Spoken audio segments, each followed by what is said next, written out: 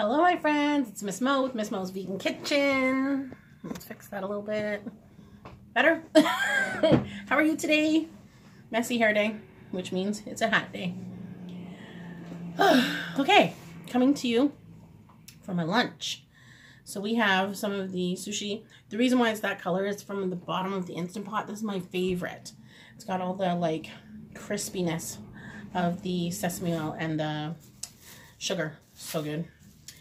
This is all, I'm just making a sushi bowl with all the stuff from last night. So, we're not wasting anything. And then we're going to keep some for summer rolls, but we have more if we need to cut more. So, how is everybody doing today? Hope you're all having a lovely day today. It's gorgeous out. It's cold, but the sun is shining and it is so nice out.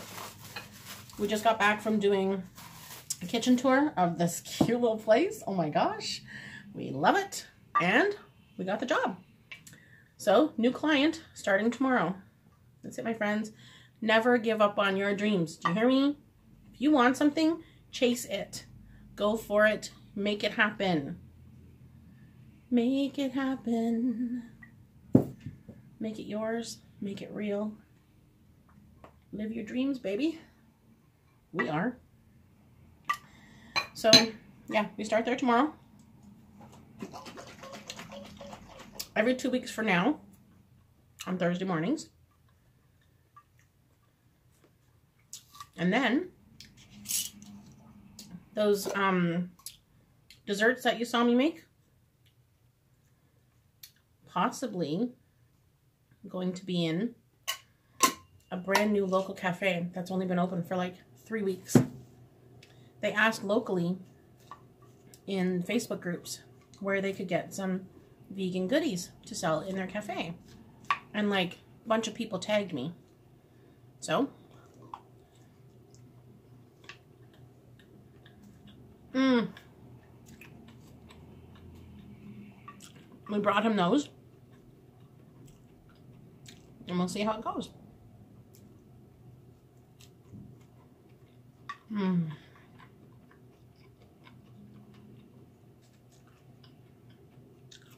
It's not too far from our house. Oh wow, that's really bright.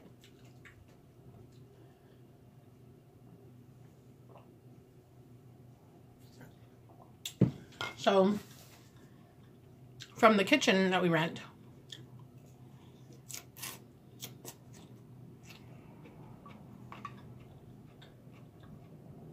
it is a little bit further, but I'll show you my towel. Mickey Mouse.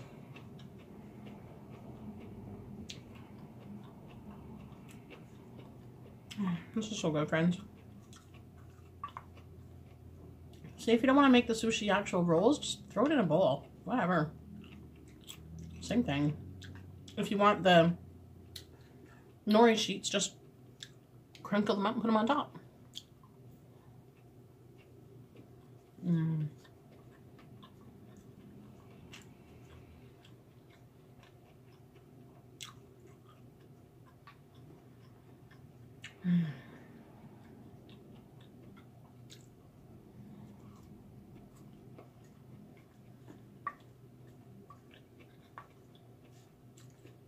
So now this afternoon,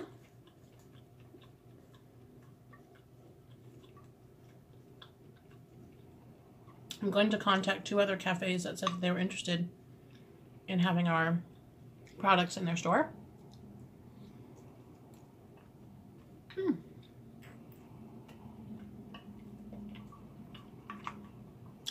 Because in order for it to make it worth it for us to rent the kitchen, sticking out like that. Look at that. Ugh. We have to get a few. And now that we have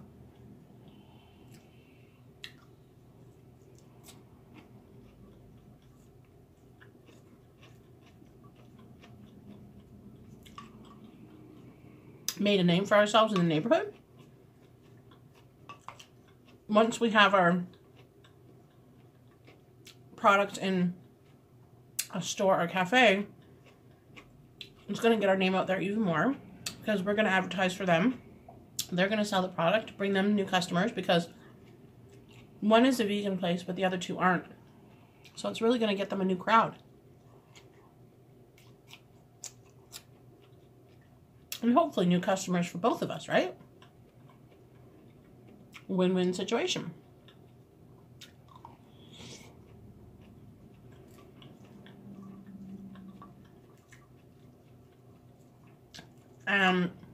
A lot of our neighborhood is really into supporting local, which is amazing.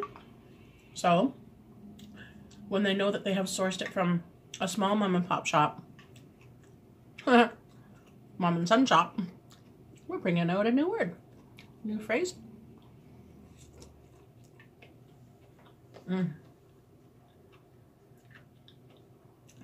They'll be super excited.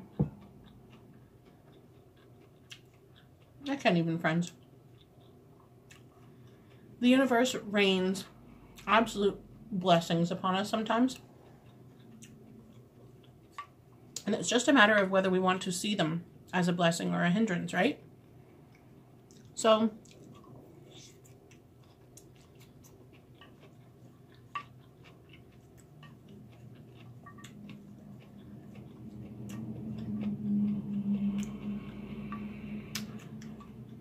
because I was talking about something good, now let me talk about something not bad. And at one point I would have thought that it was sad, but now I'm victorious. I came out of it, so I'm going to talk to you about it.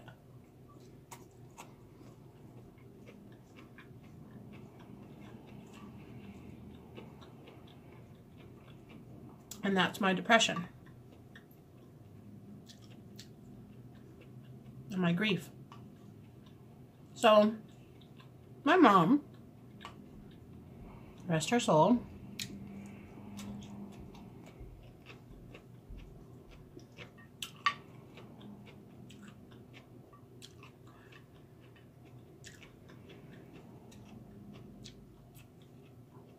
I've touched on the subject of my mom's depression, and how she had bipolar, and many hospital stays over her years, right?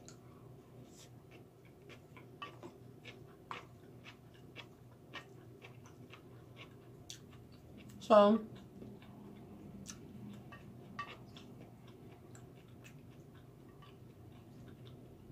I'm very thankful that the blessing of my mom was put into my life, obviously. Because even though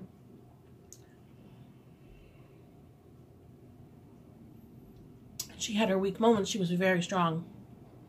Such a strong personality.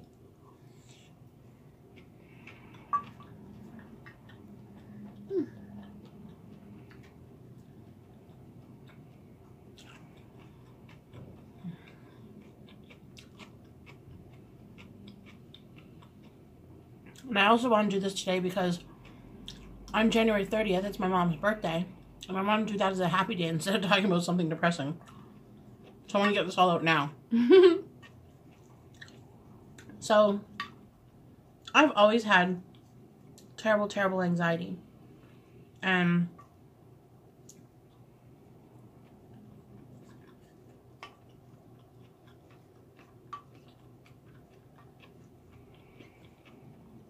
I just kind of have different coping methods and mechanisms that work for me. I don't know what works for everybody else. Obviously, we're all different. So for myself,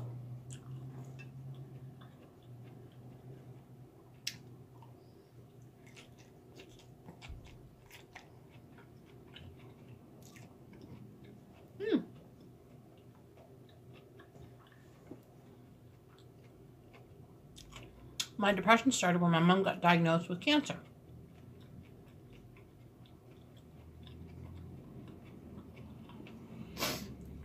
And that would have been 9 years ago now. She had fallen off of the wraparound porch at the cottage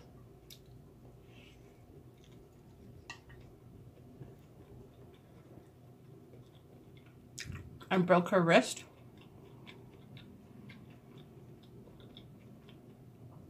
But while she was in the hospital getting checked for that,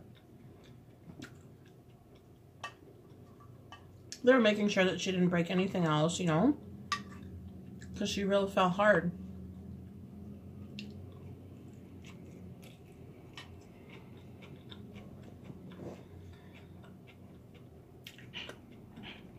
And they noticed a spot on the bottom of her foot.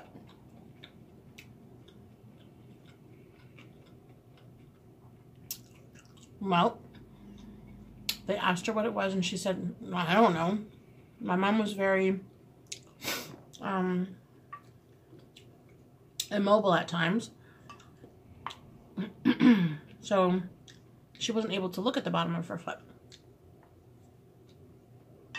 Well,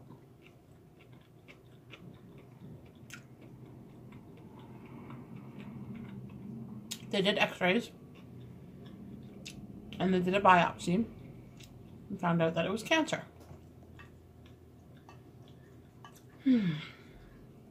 So then that led to all kinds of things. They tried to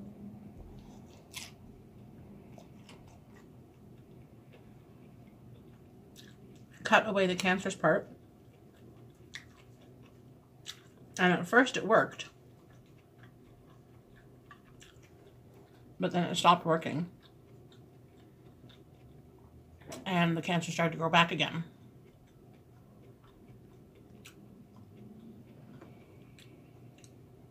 So,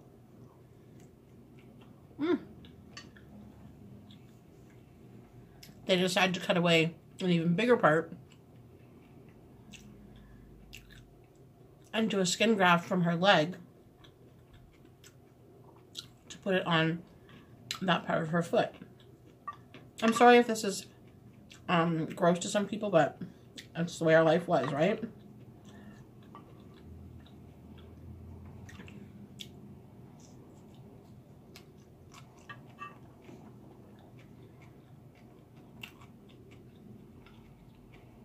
And the graft didn't take. So it was pretty bad.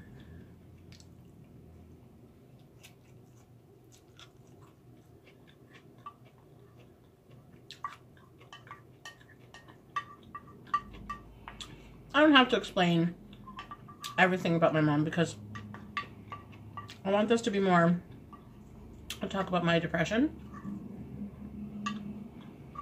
But I'm trying to do that so that you see how it started and where my head was at and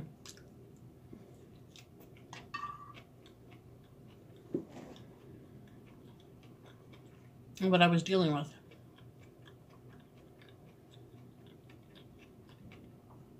So my parents lived up north, about 2 hours from here.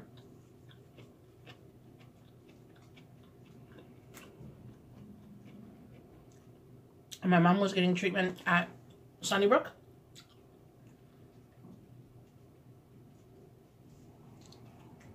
And Princess Margaret at one point. But the Odette Center was where she was going most of the time. Excuse me.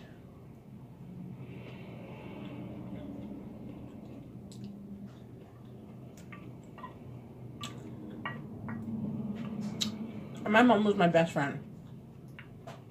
I'm filming, hun. So, I won't be too long. You have to walk the dog anyway. So,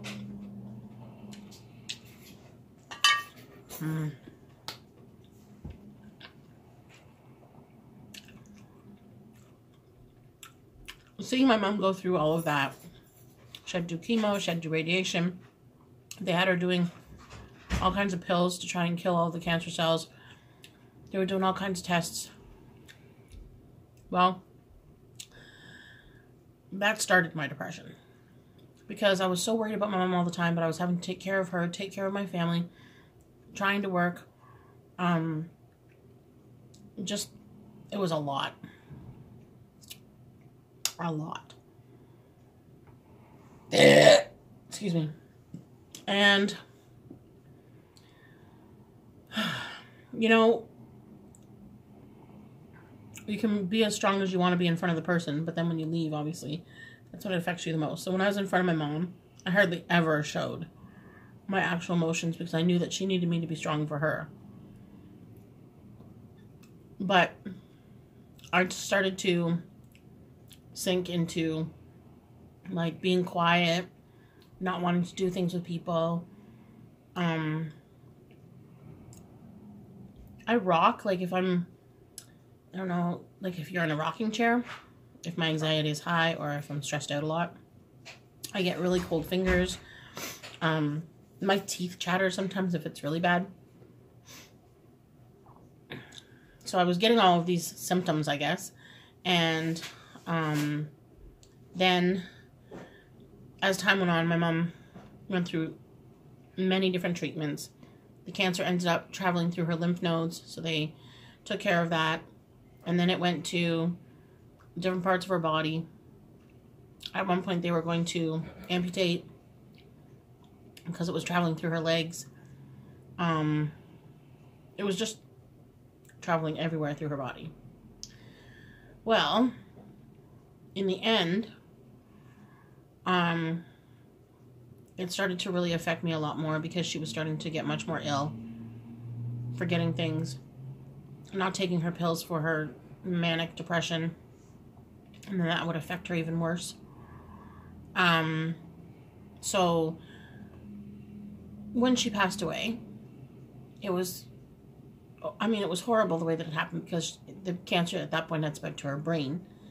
So the last couple of days were really not fun. That being said, I'm just so thankful that I was able to be there. I was holding her hand till the very last breath, and it was beautiful. So when she passed away, it took a good 1.5 years for me to feel normal again. I went through, I didn't want to get out of bed. I didn't want to shower. I didn't want to eat. And if I did eat, I only wanted it to be junk food. I was just tired, sad, not wanting to be alive myself. And I'm really lucky that I made it through. Just put it that way. And the only thing that did help me make it through was my family. Because if it wasn't for Axel and Kevin, I don't know where I would be. But that's okay. I don't need to think about that. Because they're here and so am I.